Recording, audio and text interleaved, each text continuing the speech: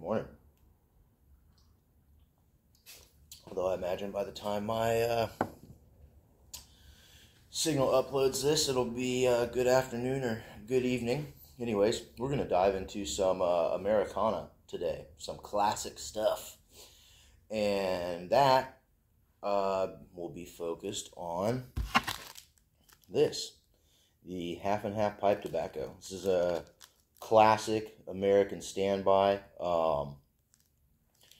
I'm sure at one point in time this was probably like the most smoked and purchased pipe tobacco in America. Probably this and Carter Hall. And believe it or not, somehow in all these years I have never ever tried this. Those of you who have tuned in before know that for like the first decade of my smoking adventures, I pretty much only smoked aromatics, by and large because I was ignorant to the fact that there was anything outside of that. I don't know why, but something about this never really called to me. And I can remember, the Midwest, usually stays at least 10 to 50 years behind the times, depending on where you are at in the Midwest, and I grew up in the Midwest, so I remember the old school drugstores with like, the 15 to 25 cent Coca-Cola in a glass bottle. You could buy a corn cob or your Dr. Grab-Out pipes for like 25 to 35 bucks, and just tons and tons of pouches of half and half, tubs of half and half, Carter Hall, Sir Walter Raleigh, Prince Albert, whatever, stuff like that. Some of you other cats in the Midwest probably remember that, especially some of you folks who are over 50 will definitely remember that. And it probably had plenty of this. But yeah, anyway, somehow this is going to be my first time trying it, so I figured I would take you all along for this portion, this chapter of my adventures in pipe tobacco. Because I kind of, I wanted something kind of light. I'm out here in the workshop today, and I'm going to be working on some Yuletide crafts. So, and with the flavor, kind of seemed perfect for the season too. So yeah, I'm going to be enjoying this to stay true to the theme of classic Americana, this very old yellow bowl. Now, there's there's a cult following behind the KBB pipes, yellow bowl, K Woody, all those things. And you can, if you have some old ones, there's a lot of information to help you try and date it. So this one says KBB in the clover, stamped without the ampersand, which is an important detail. And this stamp means that it is made in as early as the 30s. I think as late as 45 or something like that, without the ampersand. Those with the ampersand, I believe, could be as late as like 55. But anyways, so that, you want to look for that.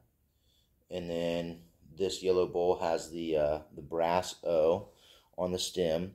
So that, in combination with the KBB clover on the left side of the shank, and it says cured, briar cured with honey.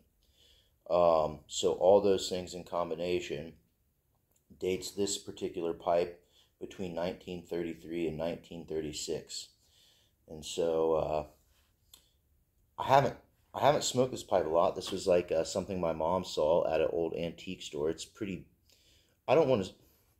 some people would say beat up. I would say that it was very, very well loved. Somebody was incredibly fond of this pipe and smoke the ever-loving shit out of it, man. I mean, there's like stress cracks, but they're not all the way through, so I am going to have to be careful.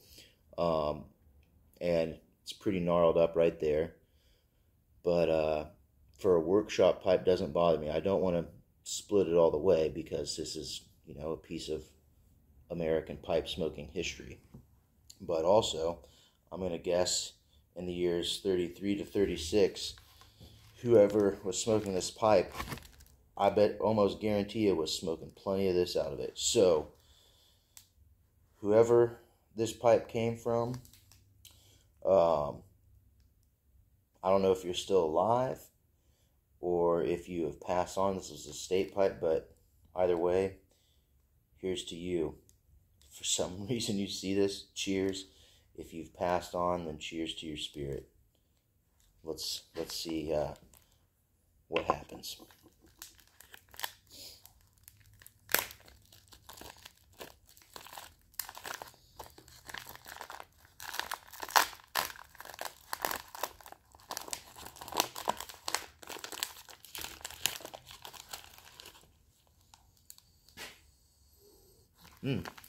It's got a really nice smell. It's got a really classic kind of Virginia, just Virginia leaf smell with a little bit of extra sweetness. It's actually a really deep aroma. It's pretty fluffy.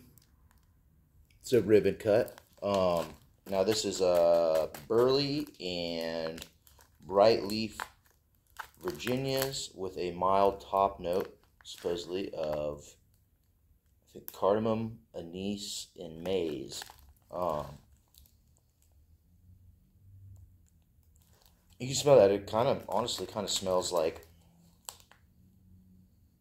unbaked Christmas cookies, like still the dough. Whatever.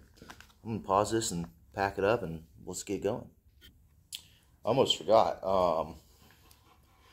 Since I was figuring I would smoke the half and half out of this and it's pretty gnarled up, I got some of the softy bits. These things are awesome.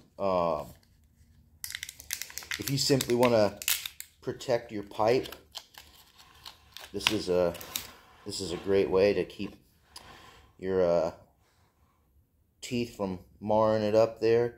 But also, if you smoke a lot while you're working with your hands, this really adds quite a grip to the tooth of it, and especially if it's an already light pipe, which this pipe is extremely light. It's a really awesome little addition to any pipe that you plan on smoking a lot. Fits on there pretty good, covers that right up, so good grip, so I can be running a knife and stuff, and I don't have to worry about just slipping out my teeth without, you know, risking cracking it even more. Anyways, let's try this stuff.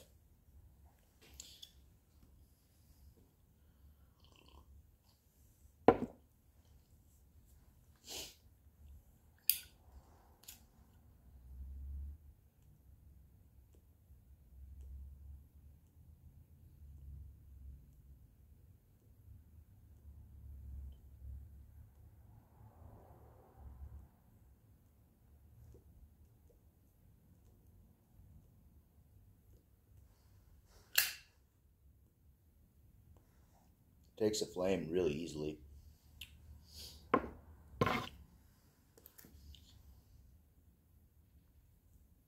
Yeah, very easy light right out of the pouch for his kind of like a, I don't know, it felt really moist and fluffy, so I was wondering if it might be difficult to light, but not at all.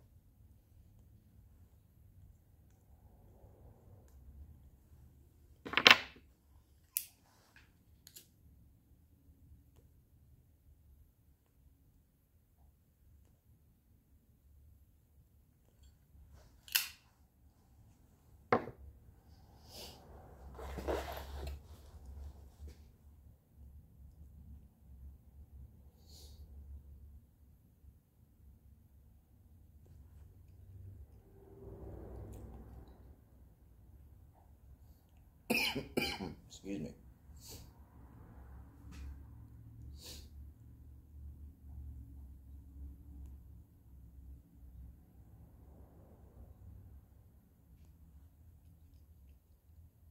It's just light, really, really light, really mild.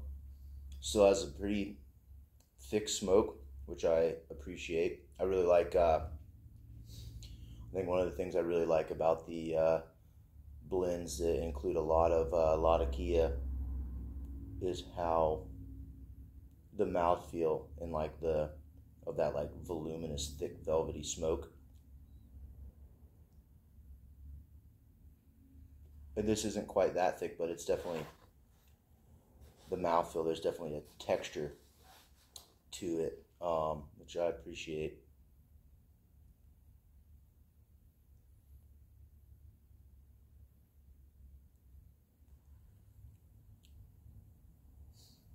It's just really light.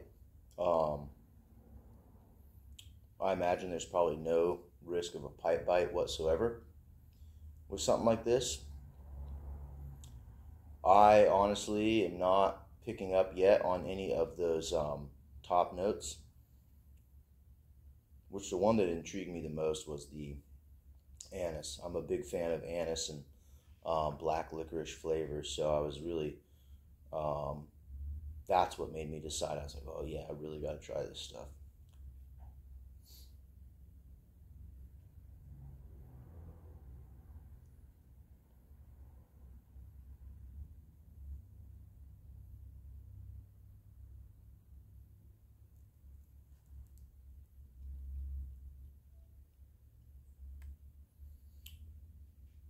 There's definitely a little bit of a warmness to it.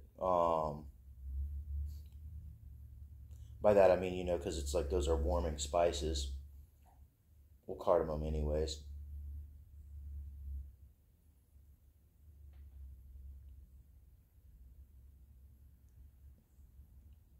Hmm.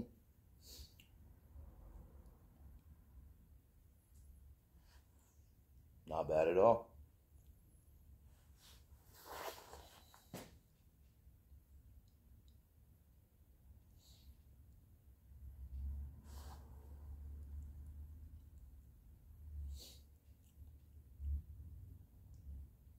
Cool burning. And I can see why people would enjoy this. It's a very unintrusive smoke. It's very light on the palate and the senses. There's not a lot going on there. There's not really any nuances that I've picked up on so far.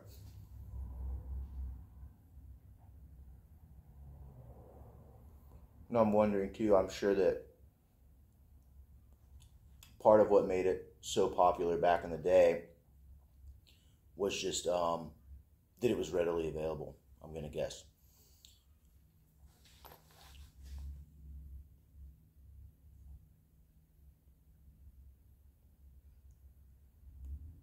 You know, I don't know what smokers were after back then. There's really nothing about this that grabs me in a way that was like, yes, I think I will always have this on hand, but I wouldn't turn my nose up if I was ever offered a bowl or a pouch.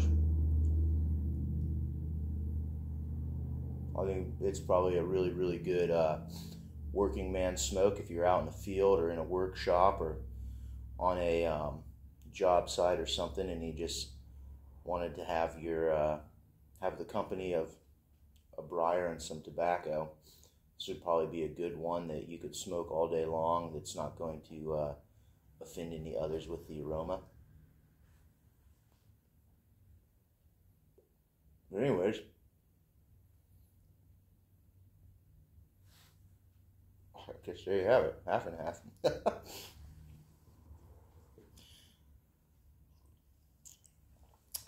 I was honestly kind of, I thought it would be a little bit more exciting.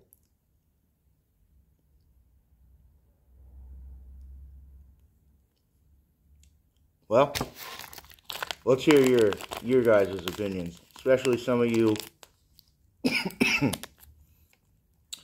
older fellas who have been smoking tobacco for a couple of decades. Let's hear from you guys about when this was some of the only kind of stuff that you could find readily available versus what you have now. Any memories surrounding half and half? I mean, it is a cool key component of pipe tobacco and pipe smoking, like Americana history. So I'll give it that. Otherwise, not that exciting. Anyways, I'll see you guys next time.